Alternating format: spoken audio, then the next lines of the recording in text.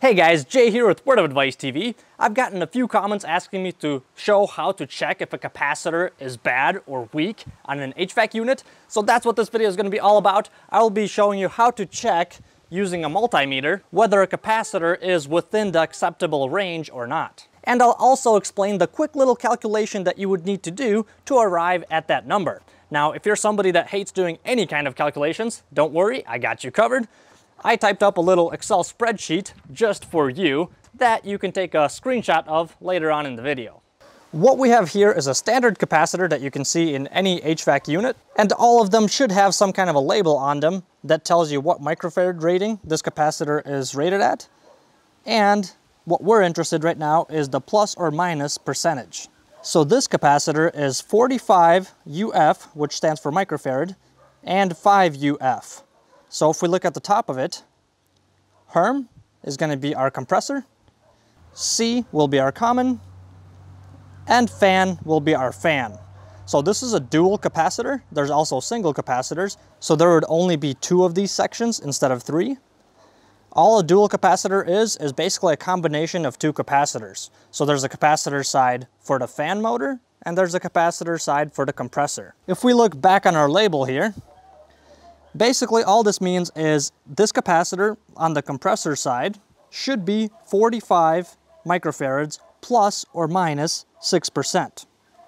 Okay, so we have here a 45 by 5 microfarad capacitor and a 35 by 5 microfarad capacitor. Both of them are plus or minus 6%. If you look at the cheat sheet, we have minus 6% and plus 6% right over here. And then if we find our capacitor size, let's go down to 35. It says right here that our capacitor should be within the range of 32.9 to 37.1. And the 45 microfarad capacitor can be found right here, 42.3 to 47.7. So now let's go ahead and check these capacitors with a multimeter. First of all, of course, you're going to have a multimeter that can check capacitors. You'll have to have a setting that says MFD for microfarads, or it'll say UF with like a backwards looking U. So you set your multimeter to that, and we can now check our capacitor. So this one, let's check our compressor side first, which is going to be C to Herm. So I'm going to take my lead and put it into one of these holes on the spades, just so there's a good connection. And we'll put the other lead on the other side. And it doesn't matter which lead goes to which side. And as you can see on my meter, we are coming out with 43.2.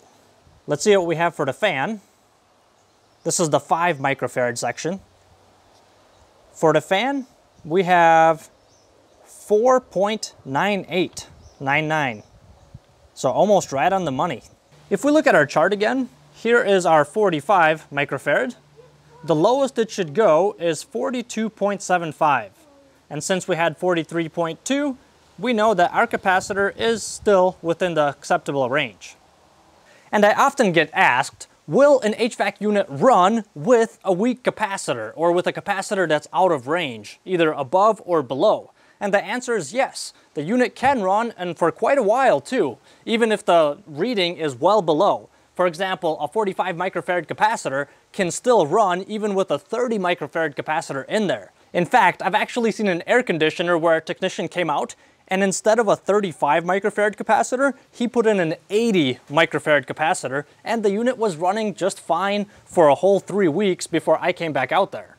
But here's the downside. A capacitor that is outside of its acceptable range, it'll cause the compressor or the fan motor to work harder than it normally does, and it'll also overheat a little bit. All of this will effectively decrease the lifetime of that compressor or the fan motor. So optimally, if you have a capacitor that is outside of that range, it should be replaced. Let's go ahead and check our other capacitor. And by the way, just yesterday I was checking a capacitor and my readings on the meter were just all over the place. 400, 350, 380, and it just kept bouncing and bouncing and bouncing. And the meter would not stabilize. It would not get to just one reading.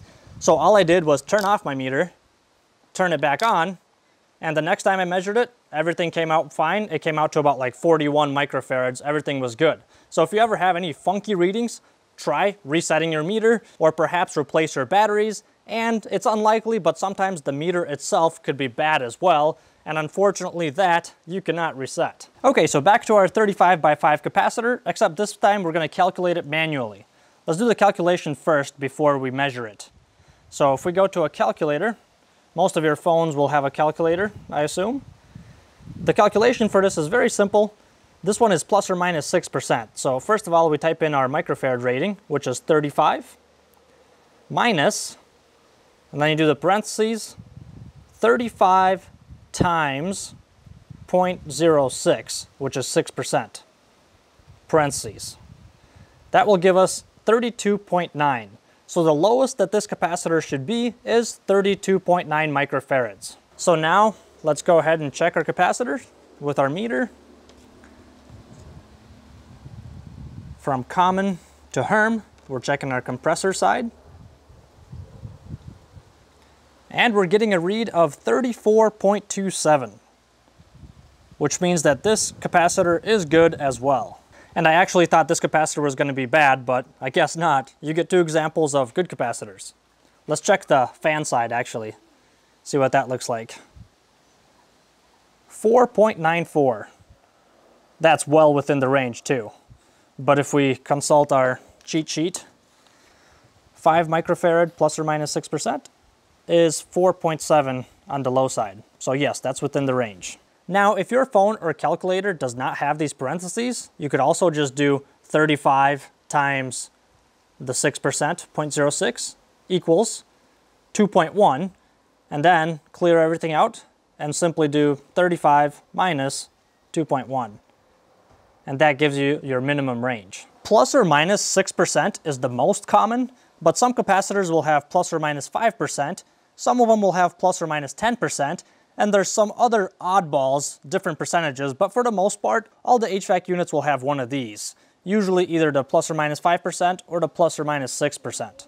And you probably already know this, but for those of you that don't, if the top is bulged out, if it's popping out, or if there's any bulges anywhere on the capacitor, then you don't even need to check it. If it's bulging out on the top, that means the capacitor is bad. And that is how you check a capacitor. I really hope that made sense. If it didn't, please let me know in the comment section below. Or if you have some other tips about this whole topic, also would love to hear from you in the comments below. Thank you so much for watching this video. I hope you found it helpful. Don't forget to mash that like button on the way out, and I'll see you next time.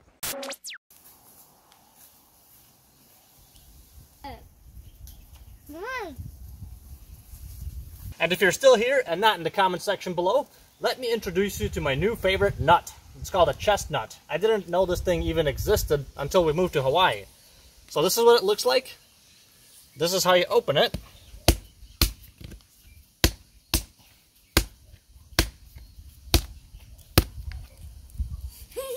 And here's what it looks like inside. It's just lined up with these sacks or whatever you want to call them.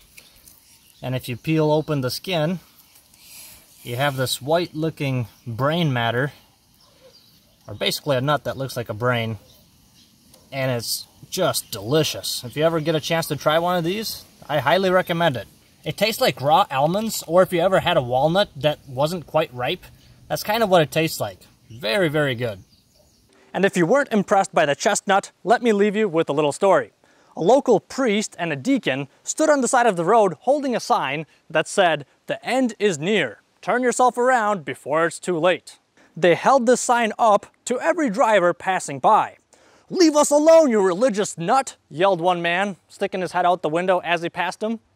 And a few seconds later, around the corner, they heard a big splash. At this time, the deacon tells the priest, "Do you think that perhaps we should just change our sign to say, 'The bridge is out'?"